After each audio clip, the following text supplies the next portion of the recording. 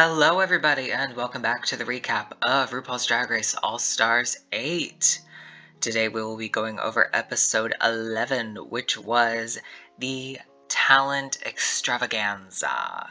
So I'm just going to be really quickly going over all the eliminated contestants' performances, thoughts, feelings, and opinions on who should have been, the top two, I guess. Then we'll go over the lip sync and predictions for the finale. This is going to be kind of I would assume a short and sweet sort of episode here. And also, please support the writers and actors who are currently going on strike in order to, get better pay and, better compensation for their work that they do.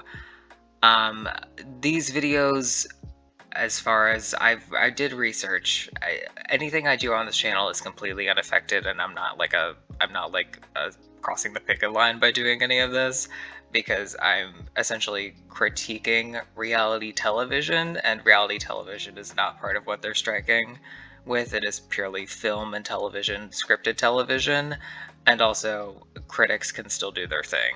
So, as far as I'm aware, I'm entirely good. Nothing regarding the strike will interrupt any of the content I plan on making for this channel. But, again, please research and support them and their mission, because it's a really important thing that people get the compensation that they deserve for their work. So I'm going to be going over these in batches, because I there's only so much to talk about with 1-minute performances, you know what I mean? So I guess let's talk about Monica's first. Monica, just in the past few days, not a soul can clock. Just became fucking viral, which I love that for Monica. She deserves it. She deserves all the love in the world. But it was a fine performance. Honestly, it's kind of iconic that she basically said no words, and it's fine. It's kind of funny, but she did a good job in the performance for sure. Naysha did a solid job too. I think in terms of all the performances, it was one of the weaker ones, but I don't have much to say. I feel like she did a fine job. Kasha, I think, did a great job with her performance. I really like the concept. It was kind of like a spoken word piece, truly, is what it actually was. And the back and forth between the calm and her kind of I guess I'd say her brand, of which is kind of the story times, the family friendly, the encouraging inspiration, and openness to things outside the binary gender ideas that are perpetuated in our society. I think it was really good. I really enjoyed Kasha's, and I think if I were to choose, Kasha would be in the top with Lala. I really think she did a great job here. Okay, next up we have Darian, James, and Kahana. Darian, I think, did also a pretty fine job here. I like similar critiques to Naysha, where I really don't think anybody did a bad job by any means, but I think looking at all of the performances, I think Darian's was probably on the bottom half, but I really don't have anything particularly negative to say about it either. James's performance I thought was funny. I really like the gag of it, of being I have no talent, I just have breasts, is okay. It's a clear concept, she goes for it, it fits in with kind of the essence and character that is James Mansfield. I think she did a pretty good job.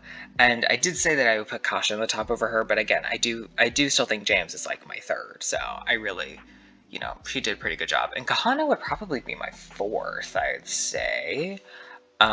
She did a really nice job. I like the tricks and the dips and the splits and everything were all super good. The actual physical performance of it was really one of the best of the night. But in terms of the content, the lyrics and the way that was kind of sold, it was okay to me, I think she did a pretty damn solid job though. Last but least, I meant to say last but not least. Holy shit. Last but not least. God, that's so accidentally shady. I don't even think that, because Lala's was my favorite, and Alexis's I feel was pretty alright. And then Jessica's was I would say also pretty alright.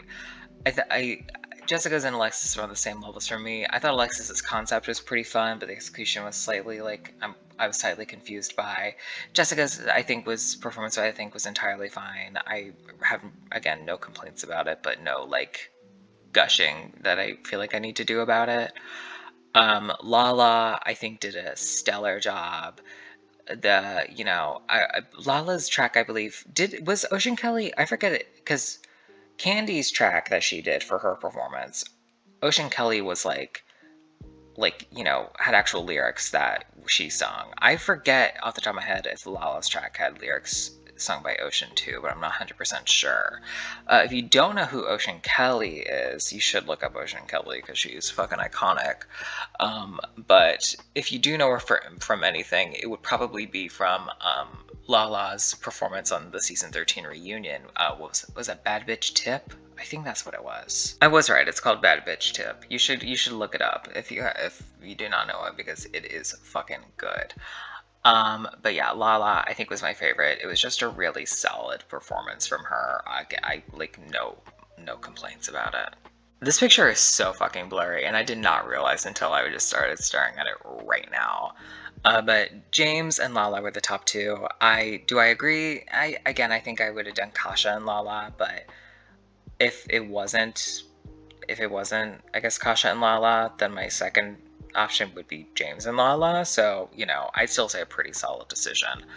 And this was an interesting lip sync. It was really, it's like one of the happiest lip syncs we've seen in a long time on Drag Race, which I really think says something.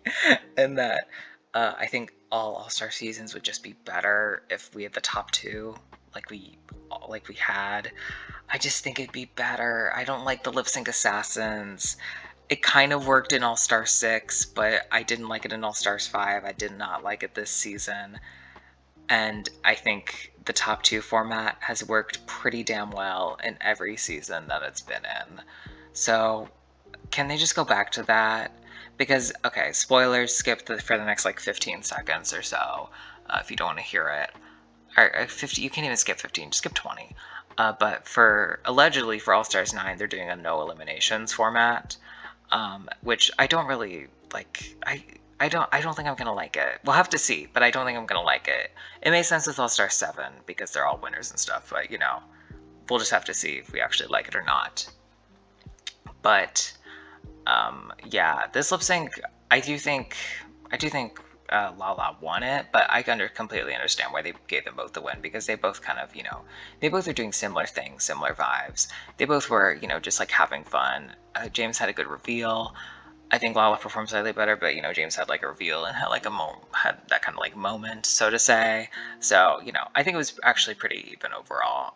If I had to choose, I would have given it to Lala, but I completely get why they did a double win here.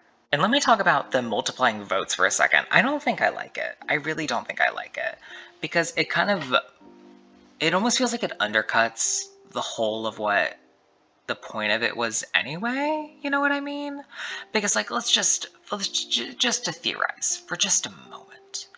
If Jimbo were to have been eliminated at any point during the season, and based off of Rue's reaction to the shows, to the talents, Jimbo would have probably been in the top if she had been eliminated at this point.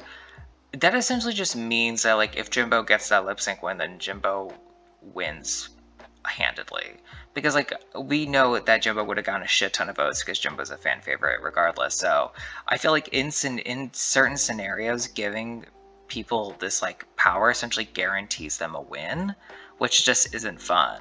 I think with James and Lala, I think there's still room for it to be any number of people, but I feel like it could have gone awry so quickly, and I don't know why they did it. Because again, even if James and Lala, let's just say, had the most votes without the multiplier, if either of them win, it's still, regardless, it's still going to feel kind of undercut. It's still going to undercut their win of winning the Fame Games, because I assume they're not releasing the votes. I think it'd be interesting, but I assume they're not doing it. But it would just make it feel like the whole point of waiting this season for the Fame Games just for somebody to get double the votes and win would feel pointless. You know what I mean? I don't think James or Lala are winning the Fame Games just based off what I've seen online, but we'll have to see. And, you know, T-minus however many days until the finale, like 3. So, yeah. So we still have our top 2 of Jimbo and Candy. Who's going to win the season? I would wager Jimbo. But I would say the split in my brain of, like, attempting to guess who's going to win, I'd say there's, like, an 80% chance it's going to be Jimbo and, like, a 20% chance it's going to be Candy. Actually, I'm going to revise that. I'm going to say, because, you know what? Yeah, I mean, I'm going to do that. I'm going to say 75% chance of Jimbo, 20% chance of Candy, 5% chance of the tie. I think there's just a little inkling that it could be with this top 2, but we'll have to see if that's actually the case. I don't think they do it again, but there's a chance. There is a chance. So I'm not going to say that there isn't. But that is going to be it for this video. Please like, comment, and subscribe if you wish. Leave your thoughts, feelings, and opinions down below. As always, I will leave my Twitter handle down below if you want to go follow me on there. Thank you so much for watching that all-winner simulator that I did the other day. That video performed super well, I feel like. Thank you for watching it if you did. And if you haven't, go watch it. It's a good video. So, again, thank you all so much for watching, and as always, take care. Bye-bye.